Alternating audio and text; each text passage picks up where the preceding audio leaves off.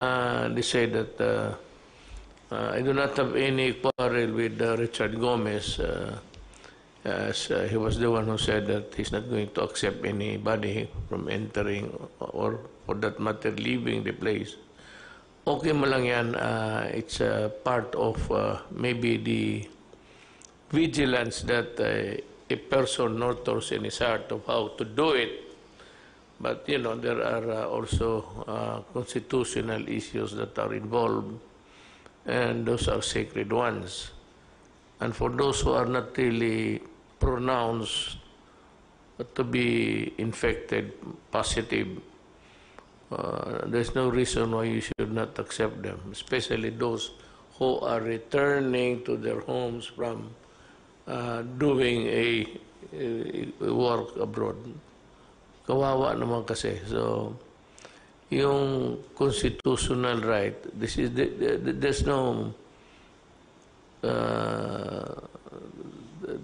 no really a reason why you should not accept them with open arms. I think this has been understood by everybody. And unless, well, for one, if you are positive, you can stay with the place where government has to provide for the hospitalization.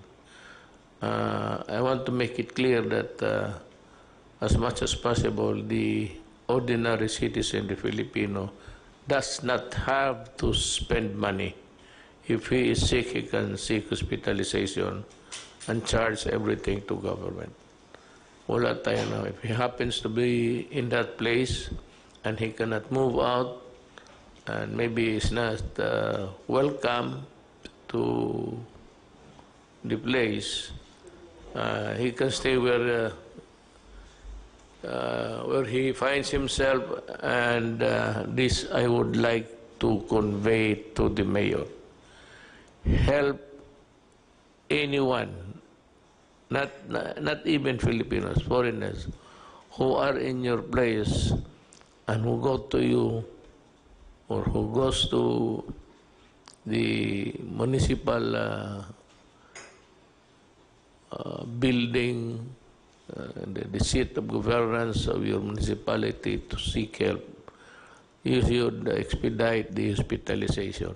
Tulungan ninyo yung mga Pilipino.